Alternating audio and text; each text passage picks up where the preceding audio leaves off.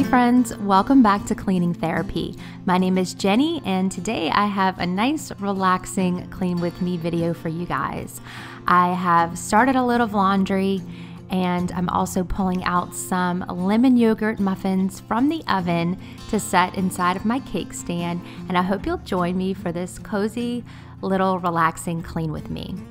No matter what kind of week you've had, no matter if it's been hectic or fast-paced or slow and easy, or whether it's been really good or not so good, I'm just really glad that you're here with me today. And I invite you to just kind of take a deep breath and just kind of exhale the week and start fresh this weekend.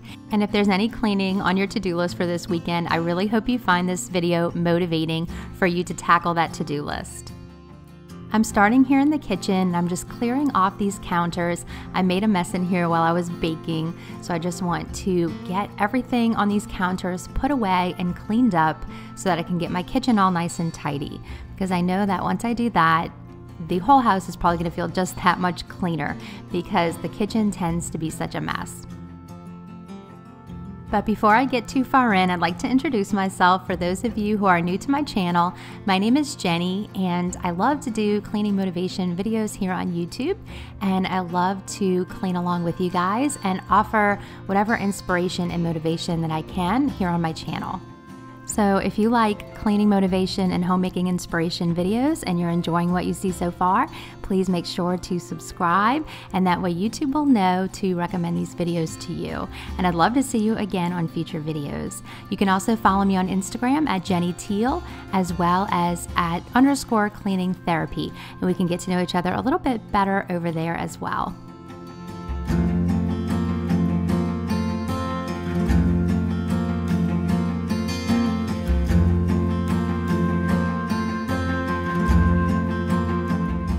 Now, as I was unloading these dishes, unfortunately, I noticed that they were not clean, and we have been having a little bit of problems with our dishwasher recently. And instead of trying to put them all back in there and hoping that it worked this time, we really just need to get a new dishwasher. So we are shopping for one right now, and I thought I'd just go ahead and hand wash these dishes. Unfortunately, it's gonna be a lot of dishes to hand wash because these are all the dishes from yesterday that I was unloading, and then we have all the dishes from today dirty as well. We're a family of 5, and so I feel like almost all of our dishes are dirty at this one particular moment, which is definitely unusual. So I'm gonna go ahead and tackle these dishes the best I can. And normally I would feel a little bit overwhelmed with a task like this and pretty much dread it. But lately I have just been enjoying doing certain repetitive cleaning tasks, and I feel like it's a way that I can practice mindfulness.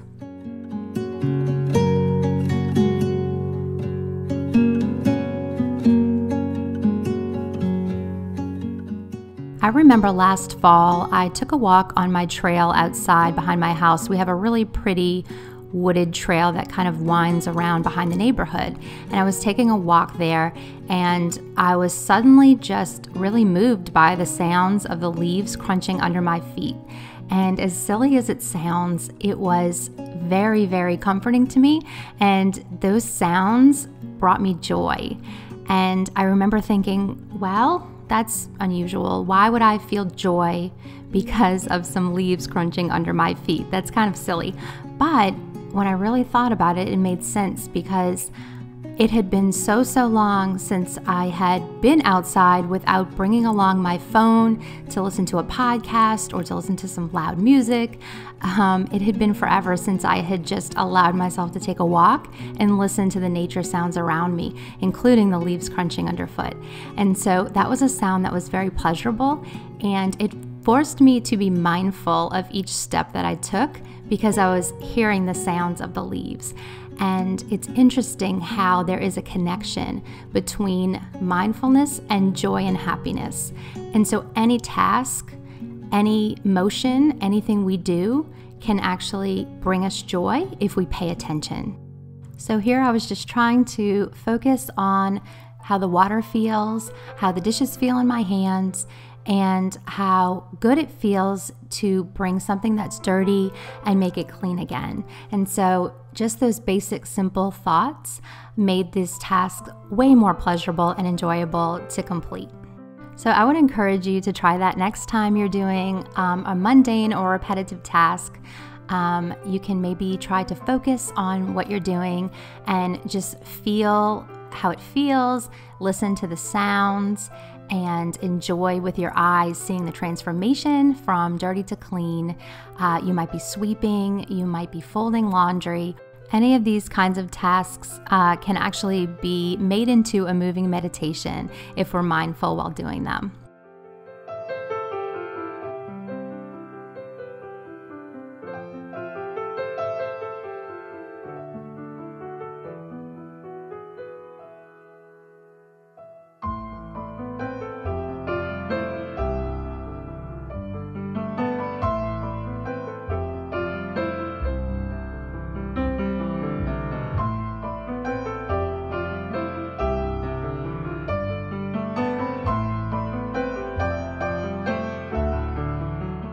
And it only took me about 40 years, but now all the dishes are done and clean.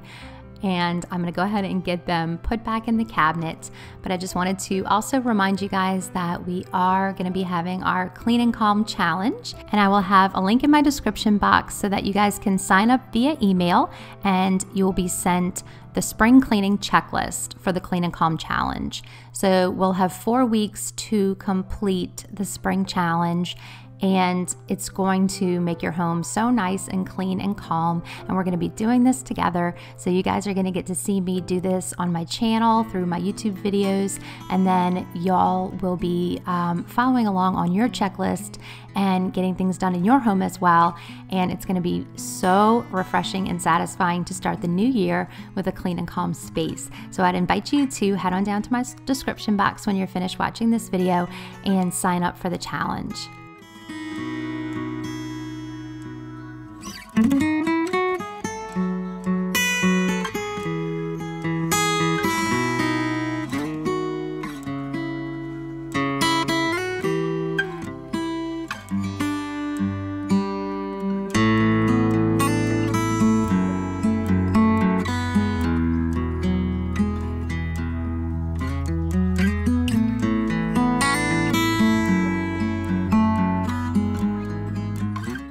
Let me know in the comments how your new year has started off and whether or not you have any New Year's resolutions or anything you're trying to work on for this year. I'm always so interested and curious to find out what kind of goals people set in the new year. As for me, I have kind of set the same goals each year for the past 3 years pretty much now, and I have not completed really any of them. So I'm actually, just in the spirit of not setting myself up to fail, I'm actually kind of rethinking the whole resolution thing. Not that there's anything wrong with resolutions, but for me personally, I think that it may be more effective to rewrite some of the stories that I tell myself. So, for example, one of the resolutions that I keep setting for myself is to go back and finish school. I had been in college and then I had left school to have my first child, and then I went back to school and then left again for my second child. That was now 13 years ago, and I haven't been back since. So I always end up with that on my resolutions, and I still never go back. And it's not a matter of willpower, I think, so much is it's a story that I'm telling myself that it's too late for me to go back, or I'm just too old for all that, or I don't have time, I need to dedicate myself more to my children.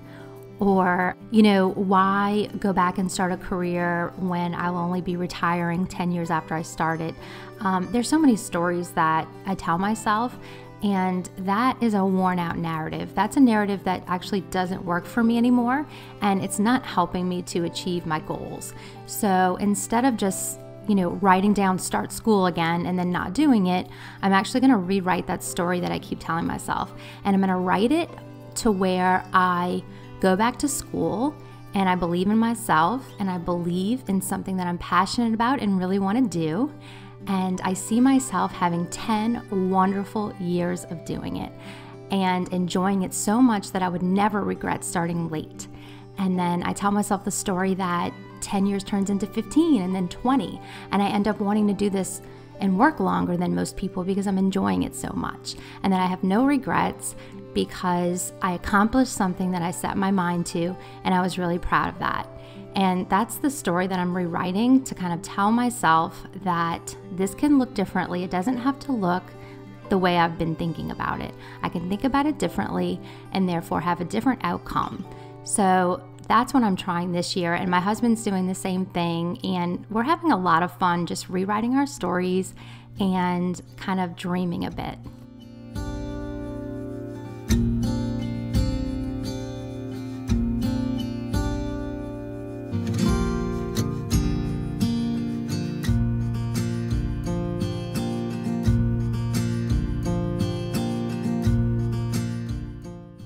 And here's my youngest, Alex. He just had to come in and plop himself down and hang out for a little bit, let you guys enjoy his cute little PJs. And then he was off again doing his thing.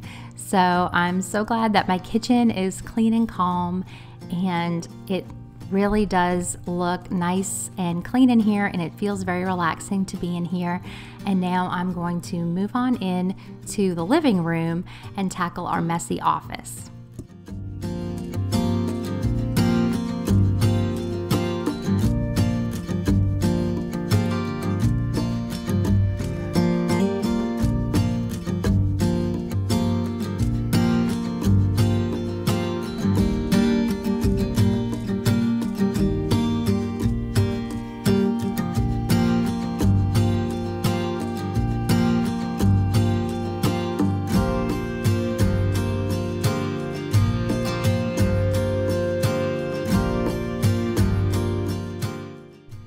So Alex has been really enjoying coloring lately, and he loves to just pull out all of his coloring books and crayons and stickers and just kind of go wild in here in the office. So I'm going to get that all tidied up really quick, and then I just need to move on to the sofa area and tidy that up as well. And make sure you stay tuned for next week, because we will be doing an entire office declutter and organize and clean. I mean, the space is going to get a transformation, because my husband's desk, I always call it the hoarder's desk because there's stuff crammed everywhere, like in every single drawer. And mine just needs some really good organization, but his needs some really good decluttering. So I'm going to be tackling that next week, and I'm taking you guys along with me for the motivation. So make sure you are subscribed and ready for that video. Let me know in the comments down below if you guys have been doing any decluttering and organizing yet this year. That's one of the main things on my to-do list that I'm most excited about, is decluttering and paring down and making everything just more clutter-free and minimal. So let me know what you guys have been working on and how you've been enjoying it.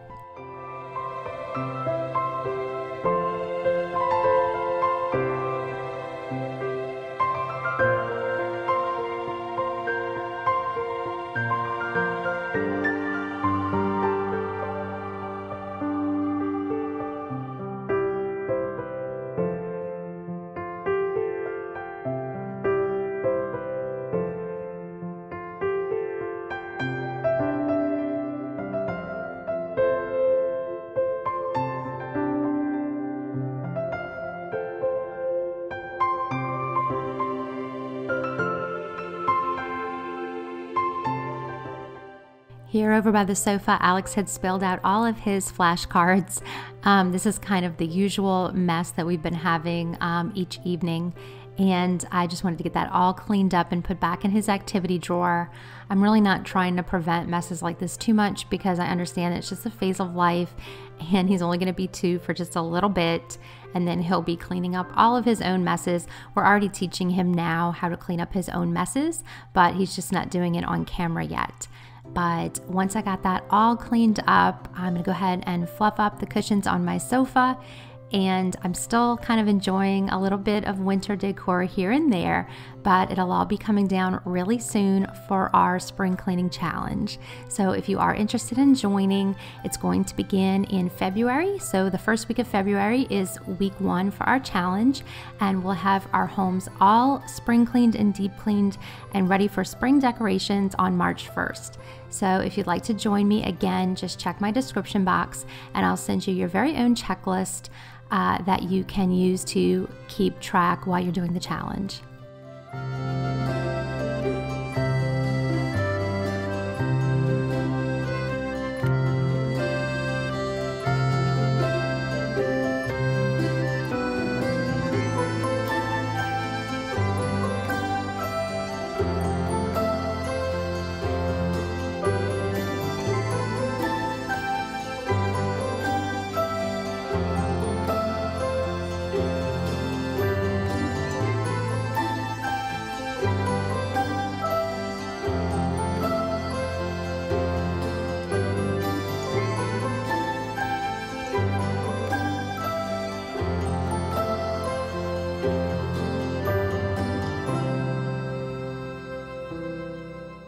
So here on the coffee table, I'm just using the Method Wood for Good and the almond scent to polish off the top, and then I'll move on to sweeping. And sweeping is definitely one of those moving meditation type chores that I actually enjoy when I put my mind to it, especially when there's this much dirt and crumbs and all kinds of stuff on the ground. It's definitely satisfying to get that all swept up and into the dustpan.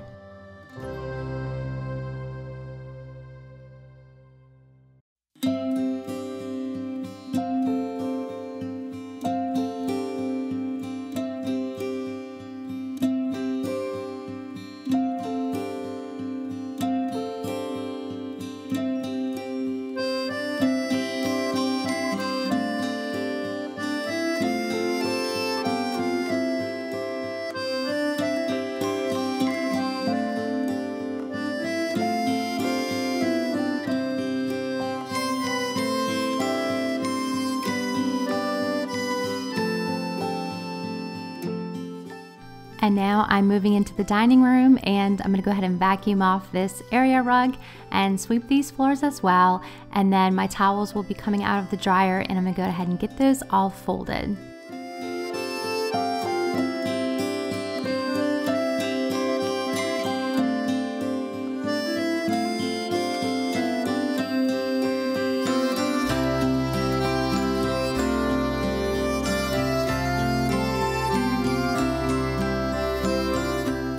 For me, I do laundry 6 days a week, so that spreads it out just enough to where I don't feel like I'm always doing laundry, but having that 1 day off a week is pretty much necessary for me to not go crazy and feel like I'm doing laundry every single day.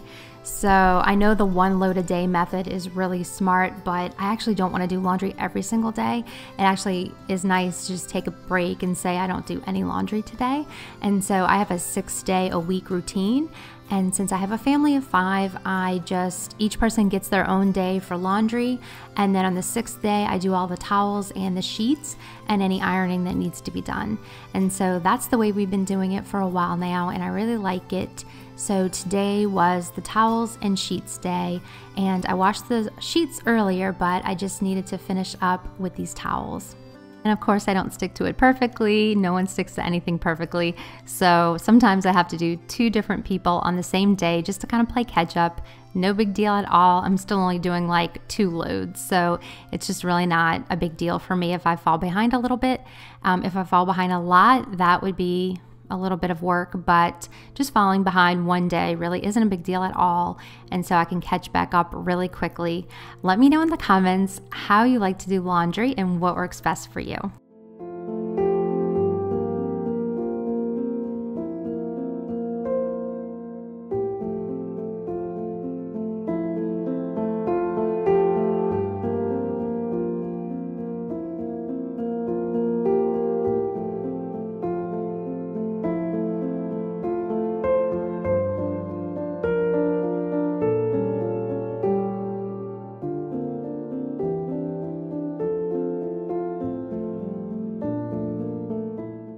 and my floors needed a really good mopping. So I decided to tackle that tonight while the house was nice and calm and quiet. And so I have my O-Cedar Spin Mop, and then I have the Method floor cleaner in the almond scent, the floor cleaner for wood floors, and it smells really, really good, and it does a great job in my opinion. So I went ahead and did the dining room and the living room.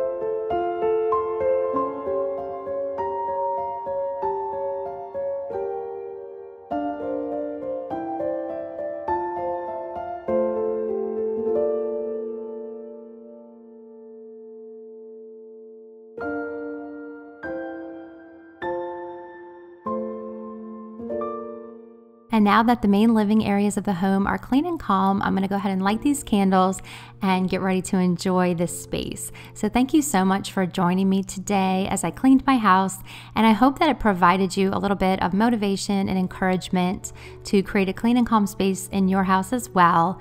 And maybe this relaxing video helped you to fall asleep at night, or maybe it helped you to relax after a long work day or work week, but I just hope that it provided some kind of value for you today and that you enjoyed it. Thank you so much for being here with me. I appreciate you so much, and I hope to see you again on the next video.